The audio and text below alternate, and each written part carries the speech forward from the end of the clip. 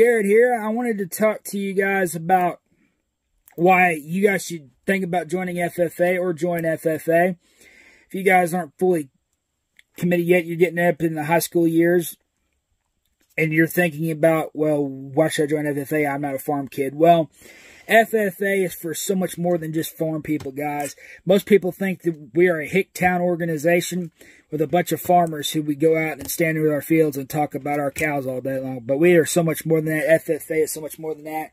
It doesn't even stand for Future Farmers of America anymore. It's just a national FFA organization, because you do not have to be a farmer to join FFA. And I will tell you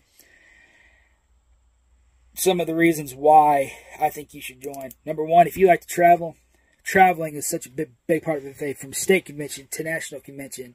And with national convention, you get to hear some of the best public speakers in the business.